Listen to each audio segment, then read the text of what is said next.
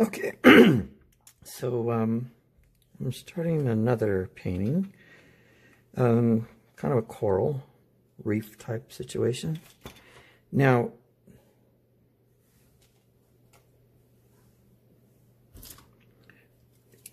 I'm going to probably explain this a little bit before I start doing anything.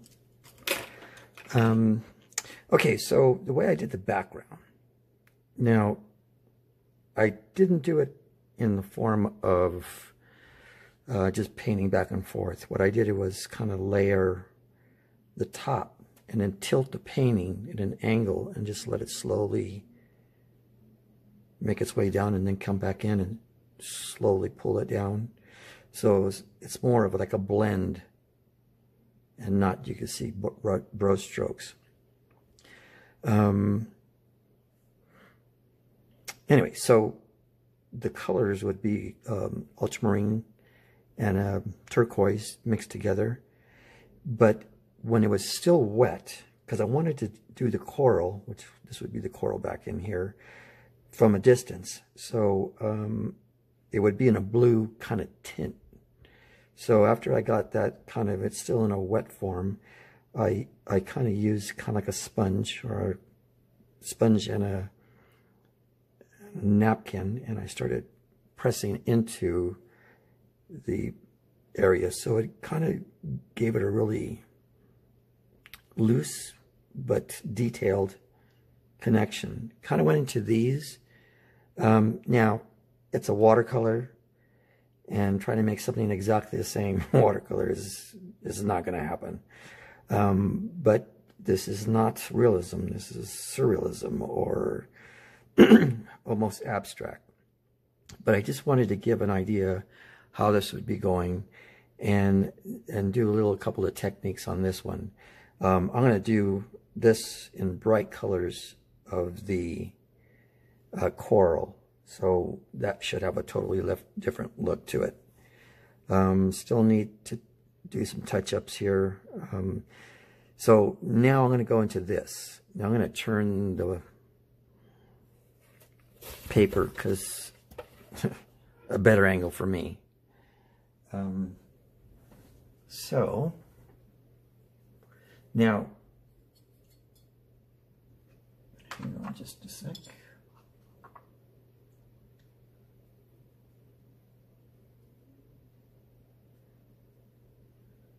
Now, if I was in scientific mode, this would be totally different.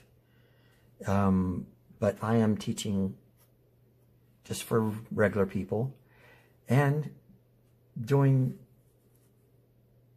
because I was a scientific illustrator, I don't need to do that anymore. I just paint whatever I want, however I want it, but still have that background of detail. So, anyways, so it's going to be a little bit brighter than that. Here, let me get my sponge here. So the colors are going to be a little bit brighter.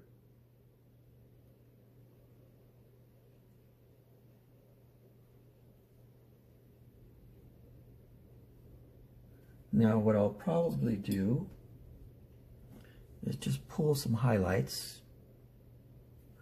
Let me get a different brush for that.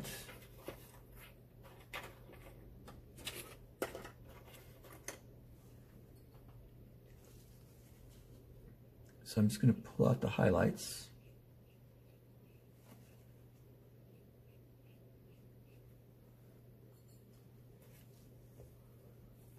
And bring some in from this direction.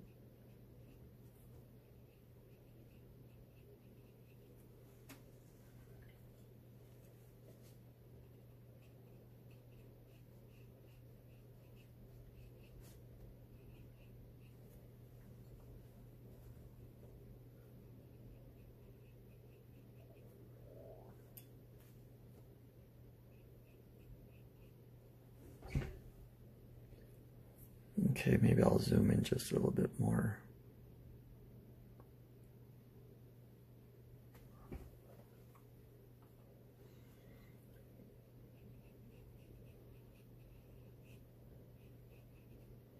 Now, the secret to this has always been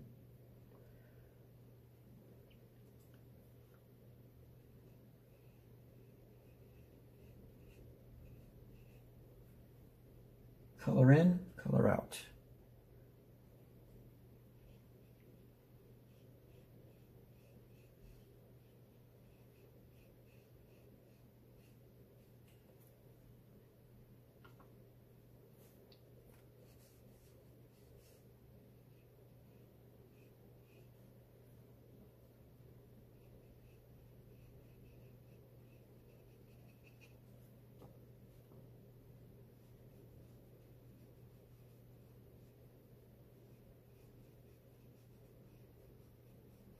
Now, probably what I'll do is, because these do take long, and I don't want to bore anybody with long videos, but I do want to show how I get there.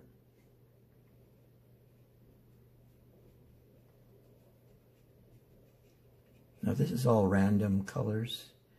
By moving it around,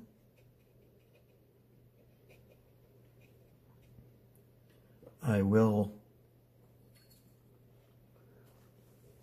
Now, I did a cross pattern, so in other words, I pulled all the color out from this, because it was this color, and then started doing with a small brush angles to make the scaling.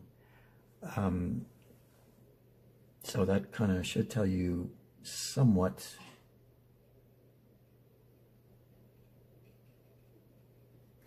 Well, maybe I'll just, for drawing and painting purposes,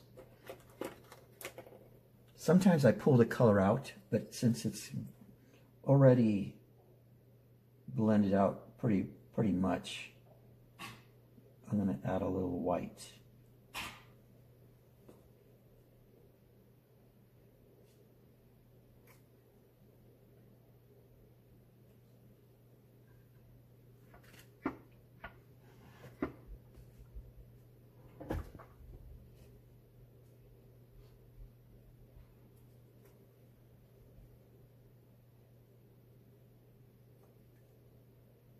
Now, I have to say that it's going to take a little time, because what I'm going to do is go a little faster than I would normally. Now, these will blend out eventually, and I would have to go back over this several times. It's just the way it is.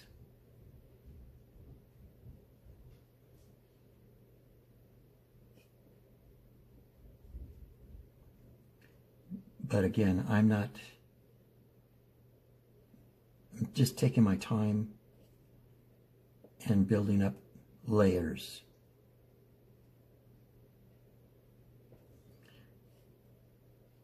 And it's not the fast, quick method. And as I've often said, there's nothing wrong with that. That's just a style. But there is not very many, well, I don't know. I'm showing, because I was a scientific illustrator for the museum, I needed to make detailed scientific drawings, so I needed to put the detail.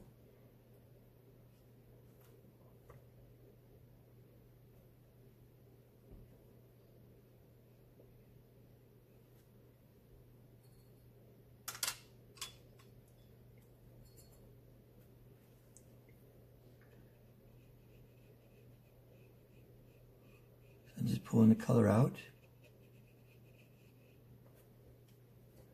Now, because these are pec fins, I'm just kind of dragging the paintbrush over so I can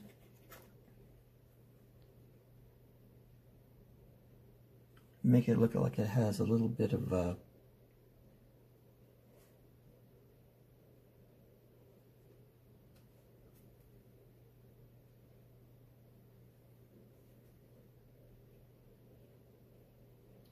I also call these alternative watercolors because it's just a little different from what's out there.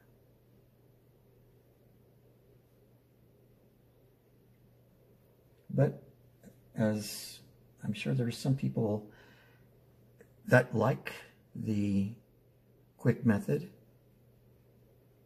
and there's nothing wrong with that. But there's probably some people that would just like to take time on something and maybe do a detail thing. I don't know, maybe everybody likes finishing everything in 20 minutes. It's not me, but so I'm just darkening it up, the edges here, in layers. Now I also call this crosshatch. It's kind of like the way I draw, teeny strokes. So for the people that say, oh, I can't paint, the only thing I could do is draw stick figures. Well, this is all stick figures. When you start to look at my work, you'll see a lot of little squiggly things. Now, that is another method I use. I call it doodle art. And the reason it is because it's the way I paint. It's kind of like doodling. So there's a lot of cross-hatching, scribbling techniques in here. And you can see the colors just slowly building up. How much time are we going on? Oh, 12. Okay, so I have a couple more minutes. Like I said, I don't really like to make these things long. I'm just trying to give you the essence and hoping that it makes sense of what I'm doing so that you can continue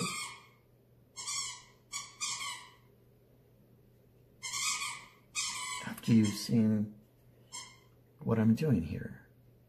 Now I'll probably pull out a little reflect light on the bottom.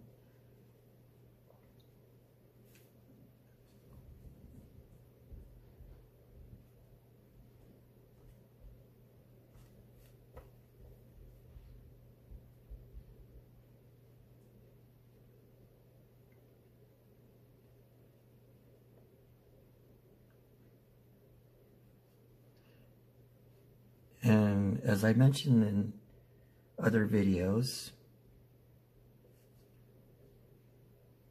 I'm making this look easy, and it's not that easy. People just don't pick up a brush and start painting and just, like they've been painting for 20, 30, 40 years. It takes time. Anything takes time. You don't sink a half-court shot, nothing but net, 2 or 3 times on the first time. It's years and years of practice to make it look easy. Now, I'm not saying that you can't do this. I'm showing you how to do it. Some people with a little bit more painting knowledge, it'll be easier. Some that don't, it'll take time. You could probably do this. It won't look exactly like this. It'll be your style. But never give up. I don't know how many times I thought of giving up, and just force myself to continue and continue and continue, and eventually things did work out. Not saying that all of them will work out, but unless you force yourself to take the chance to improve, and understand that there is going to be some that you're going to keep on going and destroy. But in that destruction, you're going to learn what worked and what didn't. Anyway, so let's see how much time I have. Oh, 15, 16 minutes. Okay, I don't want to go any further. Anyway, I'll kind of explain what I'm going to be doing. So just basically this, what I'm doing right now. I'll be kind of pulling out the colors, adding some more. I won't touch this. This is in the background where the coral, you can't really make out certain things. But when I do the coral in this part, it's just going to be super bright like coral. I don't know what's going to happen with this. I don't know if I'm going to add more fish. And when you don't have a plan, you can't be disappointed. Yeah, so I don't really have a plan. Things just grow. Have you seen one of my relaxing videos? That's how it works. I don't really think about what's going to happen. I have an initial plan, but that just keeps growing. And hopefully it turns out. And like I said, sometimes they work, sometimes they don't. Anyway, so this is Steve Melendrez. Thank you. Hello, I'm Steve Melendrez, a model maker, illustrator, scientific illustrator, sculptor, design after history museum in Los Angeles. Done a lot of different things, but I'm going to be doing watercolor demonstrations of the techniques I've developed over the years. And it's going to go from a lot of different directions. And also I'm going to be doing videos, I call them video posters for my daughter. So a lot of stuff that I can leave to my daughter about her crazy dad. So I'm taking a lot of different directions, but mainly three. So anyway, that's my introduction that I'm going to attach to everything I'm doing now, so I don't have to repeat this. Be careful out there.